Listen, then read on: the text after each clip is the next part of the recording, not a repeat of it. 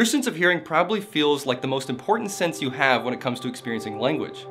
Speech is an auditory phenomenon, but our sense of sight might actually be just as important, because it turns out what we see can affect what we hear.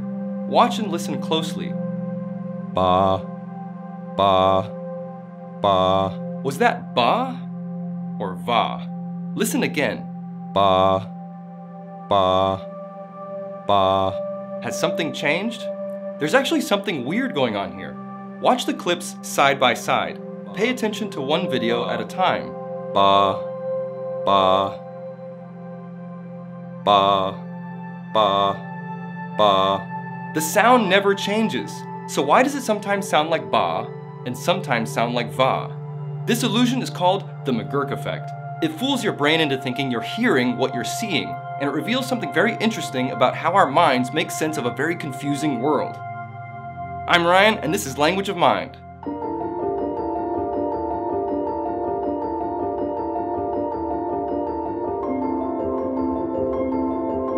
In 1976, Harry McGurk and John McDonald published a paper called Hearing Lips and Seeing Voices.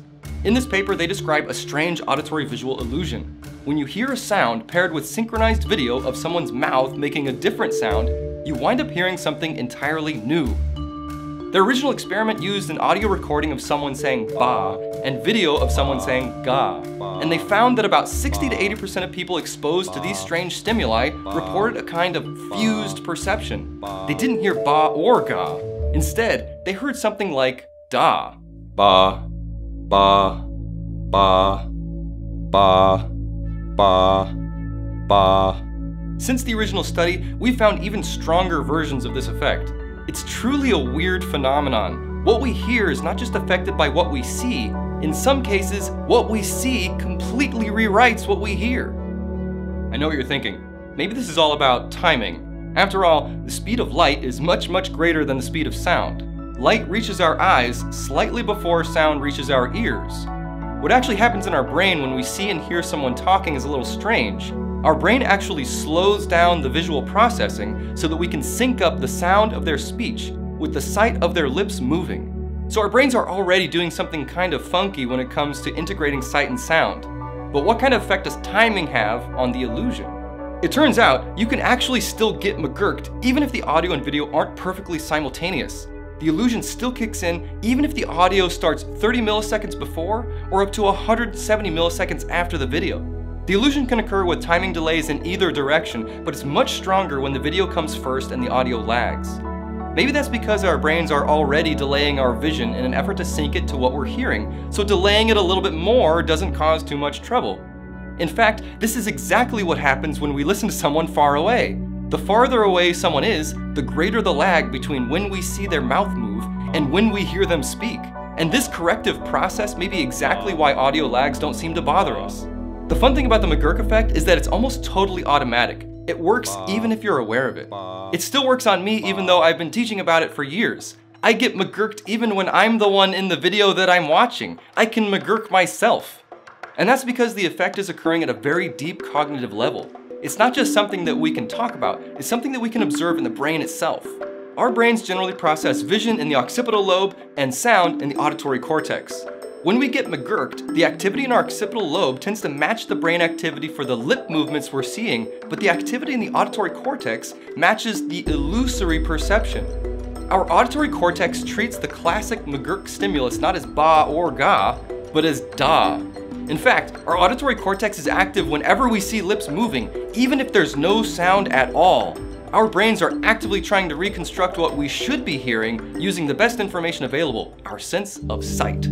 Another brain response generated by the auditory cortex shows that the McGurk effect can fool our brains on a deep level. A 2002 study using EEG found that a series of normal stimuli, followed by a McGurk stimulus, generates a strong auditory surprise response in the brain. In the study, listeners saw and heard a series of ba, ba, ba, followed by the classic McGurk stimulus, that same ba, but paired with a video of someone saying ga.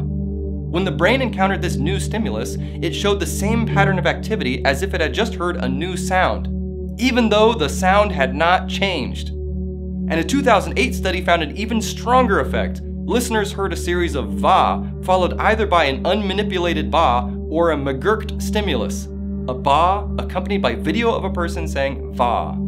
The normal ba evoked a typical surprise response in the brain, but the McGurk stimulus evoked no brain response at all.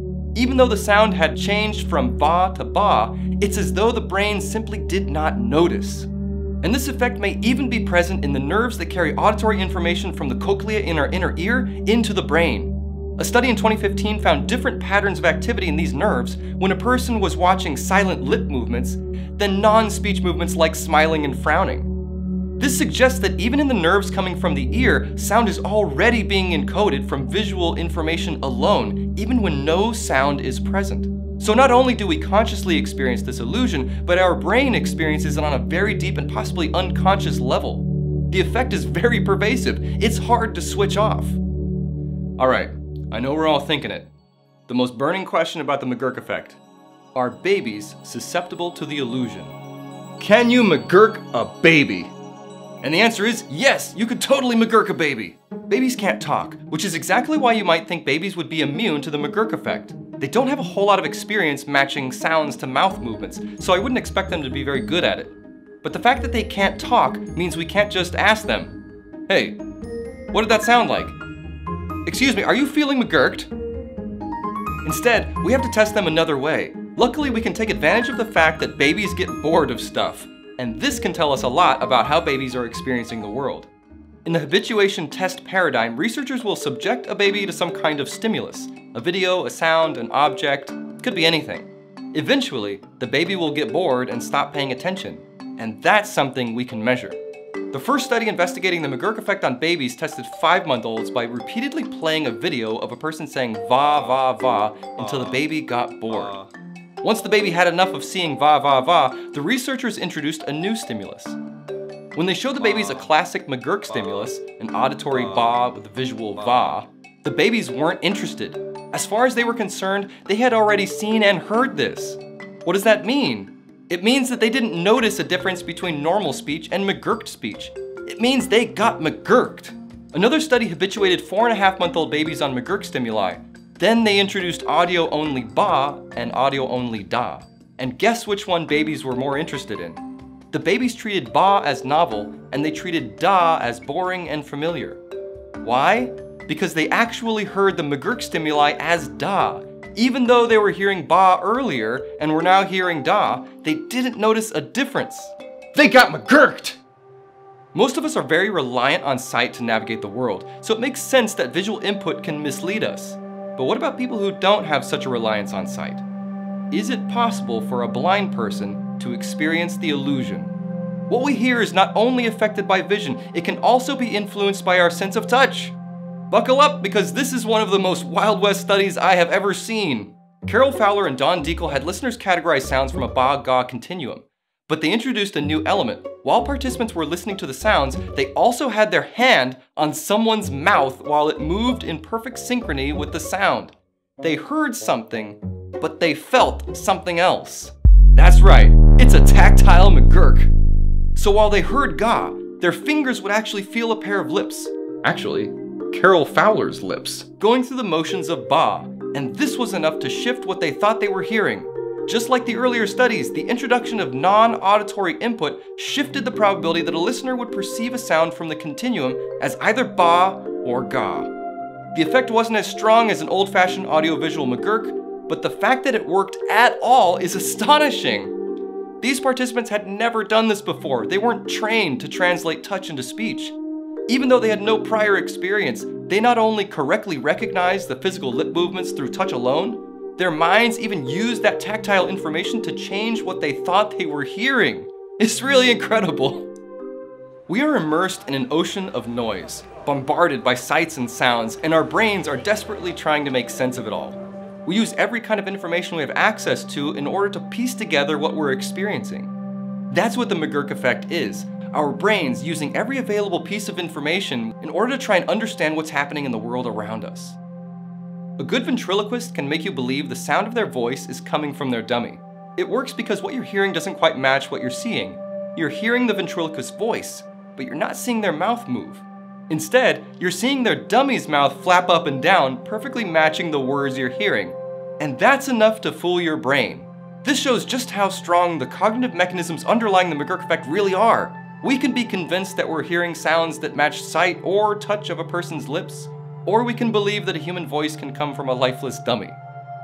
Hey everybody, thanks for watching. I actually made this video because someone in the comments said they'd like to hear about auditory perception, so leave me a comment and let me know what you're interested in. Also, are you immune to the McGurk effect? Or do you hear weird stuff when you see this video? Let me know in the comments. Take it easy.